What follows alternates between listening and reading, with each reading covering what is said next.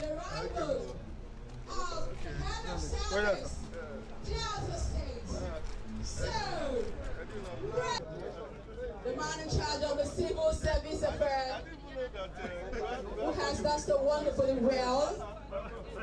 Just remind you that you were once here as a guest on Journalist Hangout. This is the 14th edition, and we are so happy to have you. I don't know if we have a time for introduction, Mr. Chairman, within the short period. Honorable Hero, Reginald Bayoko, like we all know, the HOS. Permanent Secretary.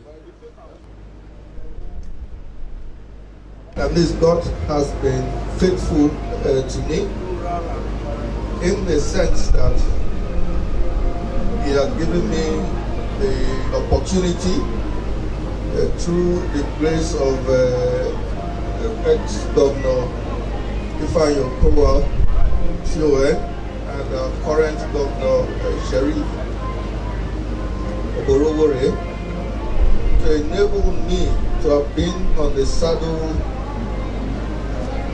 of office as head of service for a period of 8 years and still counting. And I know within these 8 years been filled with a lot of challenges and accomplishments. You know, the sets of retirees we'll have now are two sets, where you have the contributory retirees and those who are under the defined benefit scheme of the old scheme. For those who are under the contributory pension scheme, their contributions actually is fixed. But it's expected that whoever is managing their retirement savings account ought to grow. Are you with me? Ought to grow whatever they say. That means that at the end, the funds is invested and it ought to yield the returns, sometimes expectedly to exceed inflation. But for those who are under the defined benefit scheme, they are part of this minimum wage because the Salaries and Wages Commission took care of them, and they are part of the minimum wage. The thing is that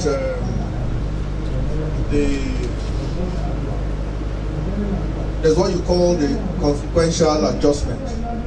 As long as minimum wage is increased, there's a consequential adjustment for pensioners, and the governor has also given a nod to that effect. So for defined benefits retirees, they are part of the minimum wage. I'd like to, very simply, to be remembered as somebody who is giving a better service than he met it, and hoping that that service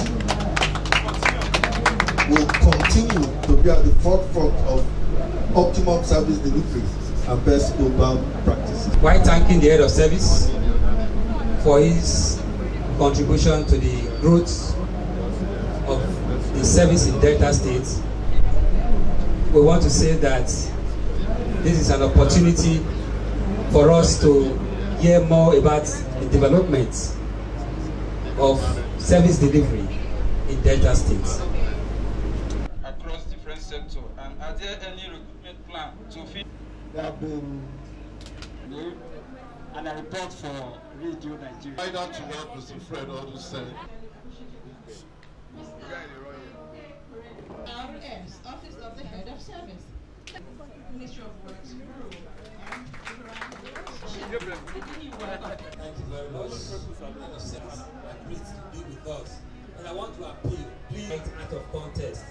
The important thing is that let us soon F, Nigerian Union of John. You know we're still fighting another war. Express our profound Jungle, go outside. How you do? Jungle.